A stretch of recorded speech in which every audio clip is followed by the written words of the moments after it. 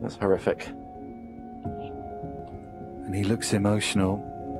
When it got to the decider, I said to myself, right, if Anthony wins this, he's deserved it. He's got the better of me, and every credit to him.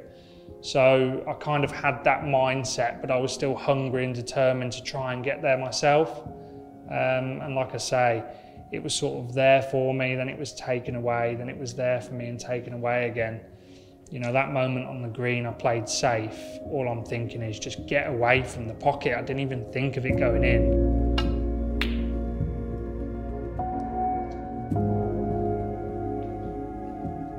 He's interested here. Where's this green heading? Please tell me he's not fluked it. Please tell me he's not fluked it. He has. I just thought, oh my God, I don't want to leave this over the pocket. And as it's dribbling in, I just felt really guilty. I didn't want the match to end that way. But then at the same time, you're thinking, oh my God, I could be in a world final. So it's just such mixed emotions. This is up there with the great matches here. Looks good. Oh, what a shot. One.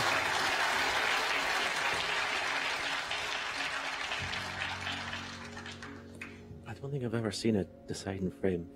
94 points to 65.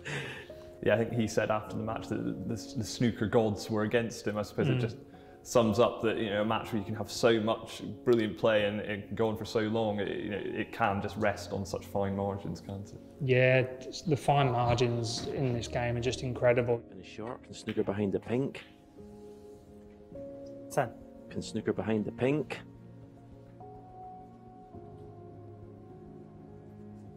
You couldn't make it up. I've lost major finals on fine margins, so I've been there and had those kicks in the teeth myself. It's just one of those. I remember Anthony being really unlucky at the start of the decider. He was on 40, went into the pack off the black, hit them lovely and landed on nothing. If he lands on a ball there, he probably makes a century and that's the end of that. So sometimes when lady luck's on your side, you've got to make the most of it. And I'm sure it wasn't the most pleasant frame to be involved in, given how difficult it must be and how nervous you must have been. But I think Stephen Hendry said on commentary it was the most remarkable frame he'd ever seen at the Crucible. So in retrospect, looking back, given all the history that's happened at the Crucible Theatre, to be a part of that is quite special, isn't it? Yeah, I can honestly say I've still not watched that frame. I don't really want to watch it. I know obviously you guys are doing a nice piece on it, ready for this year's World Championships, so good luck with it. I won't be watching, but I hope everyone enjoys it. And in terms of what came after that, it didn't go your way in the final against Ronnie, but it's the biggest match in snooker. Was there a lot you can take out of that? Did you learn quite a lot from the experience?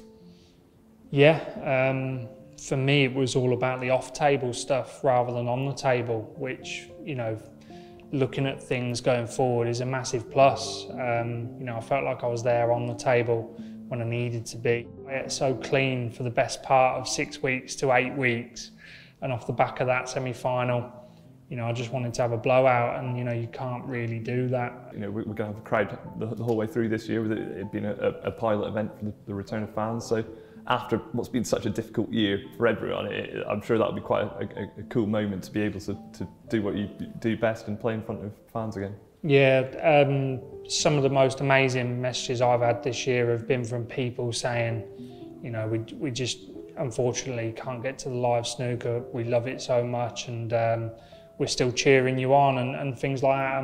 My coach Barry Stark, who's obviously been isolating due to the coronavirus, very early on in the season, he turned to me and said, I'm looking forward to watching you play today. It's giving me something to look forward to.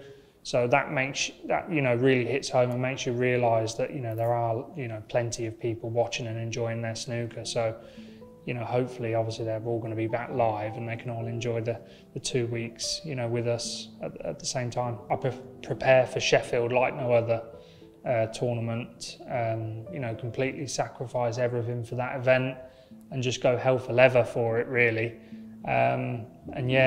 Just driving up to Sheffield, you see the signs for the snooker, and it's just an honour to be a part of it each year.